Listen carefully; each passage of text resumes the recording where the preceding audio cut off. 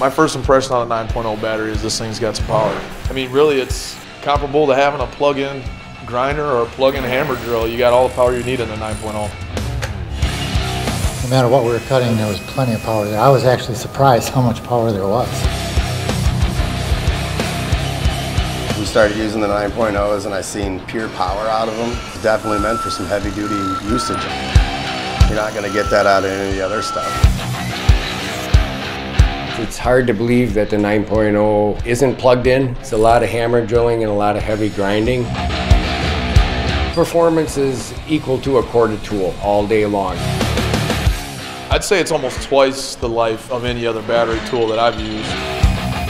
I can put one battery in and use it all day, same as a cord. I've been using the 9.0 for cutting plywood for the roof deck. Been using it for about a day and a half before one of the batteries would die on us. The amount of power that you're getting out of those new tools that we got, they're all brushless. They work excellent, and the 9.0 battery on top of it just sort of makes it a superior tool. On something like a super hog, where you are, on a 4-inch hole running something that requires so much power, the 9.0 battery really performs well. It's actually a luxury, the 18-volt series. Everything is compatible, the batteries interchange. A 9.0 battery, it actually works. It keeps its power, sustainability throughout the whole day.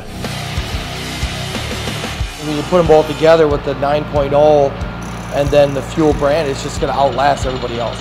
The 9.0 definitely has been engineered for heavy duty work. It's the real deal.